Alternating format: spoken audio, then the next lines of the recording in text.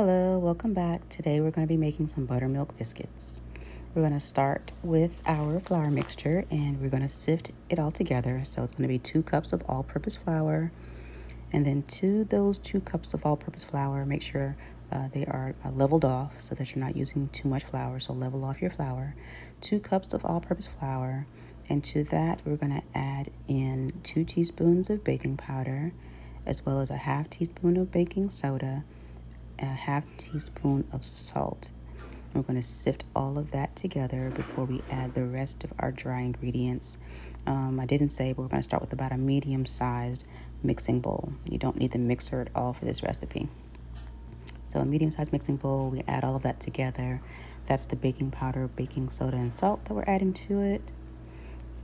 And then we're just going to sift all of that together in our medium-sized mixing bowl.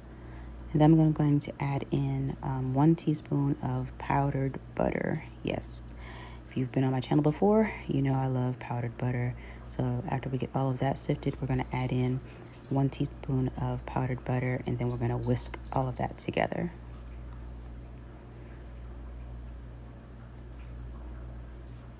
Okay, I'm also going to add 1/4 of a cup of sugar. That's me adding in the butter. And now we're going to whisk all of that together before we work on our milk mixture. So you get that whisked together, and then we're going to put it to the side. And then we're going to work on our milk mixture, which is going to start with a fairly large size measuring cup that's going to contain 2 1/4 cups buttermilk. 2 1/4 cups buttermilk. And then we're going to add into that 2 beaten eggs. You want to go ahead and beat the eggs before you add it in. So 2 beaten eggs added to our 2 1/4 cups buttermilk. And we're also going to add in about a half teaspoon of vanilla extract and about a teaspoon of butter vanilla emulsion. And then we're going to whisk that. And while we're whisking it, we are going to add in our melted butter, which is going to be 4 tablespoons of melted butter. I see mine's already started to separate here, but no worries. Just go ahead and add it all in while you're whisking.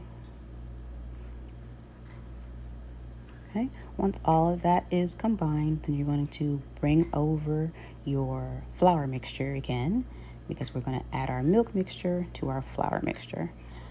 I always make a little well, not sure why, because it's all going to get mixed together, but I do it anyway, it's habit. So we're going to slowly pour in our buttermilk mixture into our flour mixture. And like I said, we don't need a mixer for this. You don't even need a hand beater for this. You want to do all of this by hand because it actually is a pretty delicate mixture. So we're just going to try to fold it in together, and then a little bit of stirring at the end, but you just really want to be gentle at this point and mix it all together. This batter is a little bit looser than normal. Full disclosure, I ended up adding in some regular milk because I ran out of buttermilk. So this is going to be a little bit looser. But stick to the buttermilk recipe if you can. And it's going to be just a little bit thicker once you do that, and that's okay. So you just want to make sure you get all of the flour mixture combined from the sides and from the bottom. So you just really want to combine it all, and then you're good to go. It's okay if the mixture is a little bit lumpy at the end. Super easy. And now all we're going to do is we are going to get ready to get our griddle nice and hot. Of course, you can also use a frying pan, but I love making my pancakes on a griddle, so I'm going to pull out the griddle and get it nice and hot and start making some pancakes.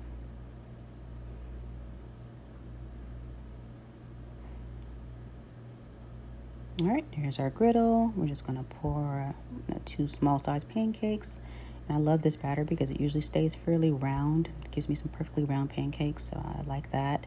You're going to let your pancakes cook on one side until you start seeing the bubbles appear on the top. Once you see the bubbles, it's time to flip. Give that a few more seconds, and you're done. And you have beautiful buttermilk pancakes. Enjoy.